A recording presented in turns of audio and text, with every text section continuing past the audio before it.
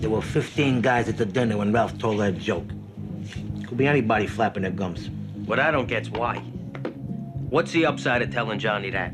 Getting go in New York somehow? Loose lips sink ships. First Johnny knows about flipping the property by the Esplanade. Not his shit. How about Patsy? He's had issues. Maybe he's holding a grudge. Well, you really think he's that cagey? Albert, then. Wait a minute. What if Vesuvio's bugged and the fucking feds told Johnny? Conspiracy theories now. Why not? Create a little dysentery among the ranks? First of all, the place is swept once a week. Second of all, the feds want there's a lot more interesting shit being talked about in there. Besides Ginny Sack's fat ass. So look, Inspector Steve.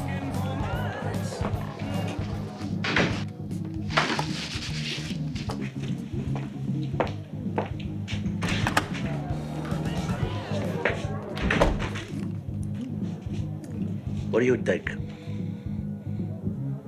It's not possible, right? Silvio talking to Johnny? You never know, Dave.